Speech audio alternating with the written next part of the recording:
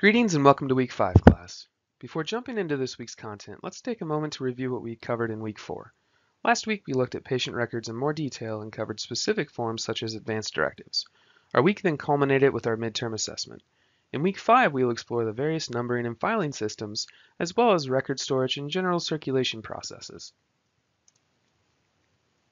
Beginning with numbering systems, this category is made up of three specifically: serial, unit, and serial unit numbering systems. Let's explore these a bit more in depth. With a serial numbering system, a patient will receive a different medical record number for each visit. Example: Mr. Smith visits the physical therapy unit for treatment. 2 months later, he is admitted due to a bout with pneumonia. Each of these visits will have a separate MRN. Unit numbering systems dictate that a patient remain with a single numeric identifier throughout all healthcare visits. The serial unit numbering system is somewhat of a marriage between the previously mentioned systems. Patients under this system will receive a new number each visit, but all other records are transferred to this current encounter. Now that we've covered the actual numbering systems, let's review the systematic approaches to filing these records. There are really only two main filing systems, alphabetic and numeric. Of all the concepts outlined in this course, these are probably the most straightforward at their core. Alphabetic filing systems utilize a patient's first name, initial, and last name to file records away. Numeric filing systems can be broken into three subcategories: straight filing, terminal digit filing, and middle digit filing. Leaning on the most basic way of defining these three systems, we can think of numeric filing as the use of a number to file a patient record. The difference here is that we lean on an assigned number rather than the name of the patient to file charts away. This is very common in your larger institutions, and I've personally experienced this system almost exclusively. Let's dig into the subcategories in a bit more detail.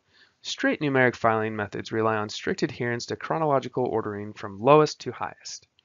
Terminal digit filing systems, also known as reverse numeric filing, assign 6-digit plus patient numbers to records. These digits are then divided into different parts. These different parts assist in the storage and retrieval of records.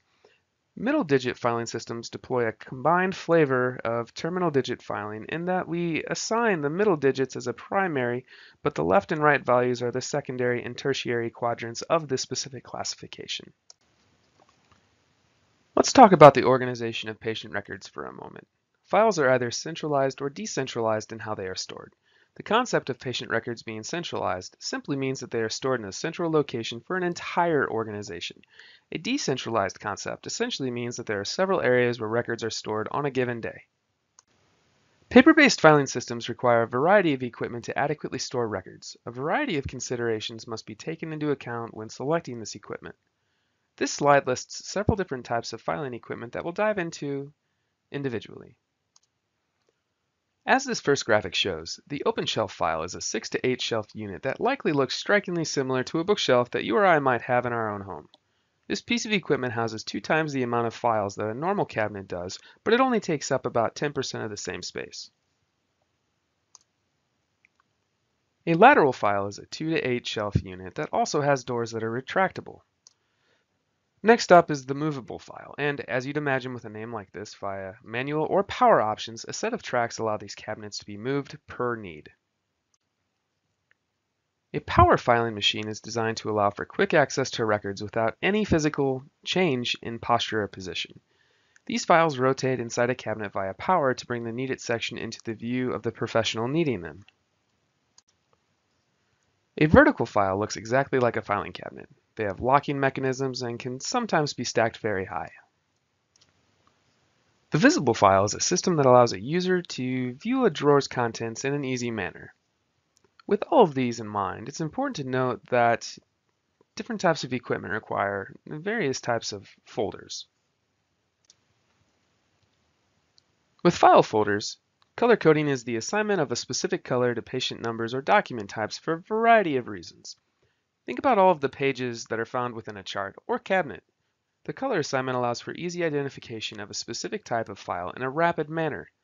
Color coding, of course, comes with variations, but this is generally the use case here.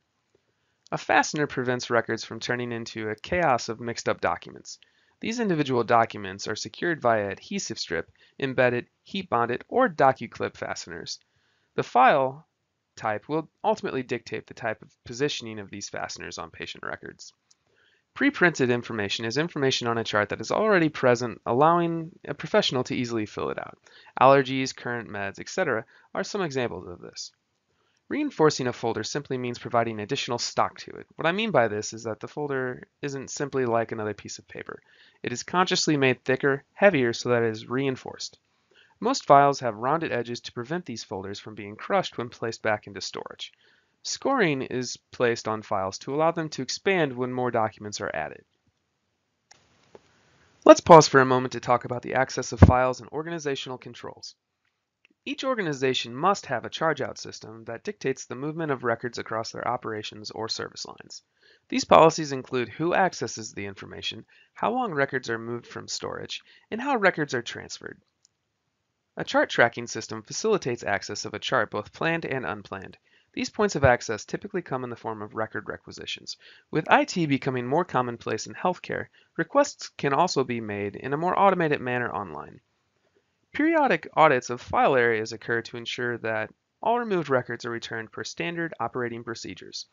The operational size obviously will dictate frequency, but it can usually be daily, weekly, monthly, or quarterly. There are multiple ways that records are physically transferred in a system that does not exclusively depend on electronic data capture mechanisms. A pneumatic tube transports records throughout a facility via a tunnel, not unlike those used in bank drive-thrus.